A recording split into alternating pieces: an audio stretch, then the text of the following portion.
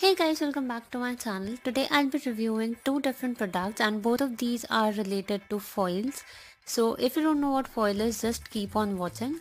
So the first product I have here is a nail foil glue and it is in the item code 33819. The bottle is from a company called Chen Z, if I am pronouncing that right. And the instructions are there on the back of the bottle and they are available in English as well. The quantity is 16 ml, which is like literally enough for a lifetime. Here's the base polish. It's from Ruby Wing and it's a gorgeous purple shade.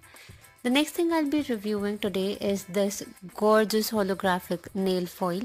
It's in the item code 39949 and the one that I have here is in the pattern number 3. Born Pretty store has tons of nail foils, so I'll leave the link for this one in the description box below. It is 4 cm wide, which is sufficient for any sort of nail width, and the total length is 100 centimeters, which is definitely enough to last you a lifetime. So the first step on using this is to apply a very thin layer of the foil glue. Here I kind of put a little too much onto it, so I'm dragging a little bit off the nail. And then you let it sit for a minute or so and then it should turn clear like this. Then what you do is cut up a piece of the foil based on your nail length, and then you use a silicone tool, a cuticle pusher, or even just your fingers and rub it onto your nail, completely buff it into your nail.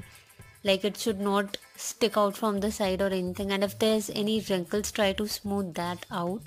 And even if you're not sure after the silicone rubbing, you can use your fingers again. And then lastly, peel off the rest of the foil, and here is what it should end up like. So on my middle and ring finger, I removed the base polish later on, and what you see is just the foil. It's super pigmented, and even if you apply a base polish or not, it won't matter. It's very pigmented and you just need one layer of this foil to completely cover your nail. This was my very first experimenting with nail foils and I loved it. So if you're looking to buy these, the link will be in the description box down below. Thank you all so much for watching. If you liked the video, give it a big thumbs up and subscribe to my channel.